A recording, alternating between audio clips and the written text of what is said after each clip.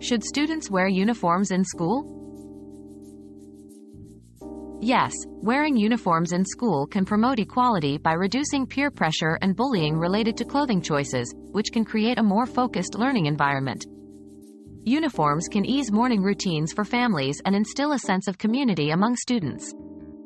However, it's important to ensure that uniforms are affordable and comfortable, and that policies consider cultural and individual needs. Schools should engage with students and parents to gauge opinions and adjust policies to reflect the community's needs and preferences.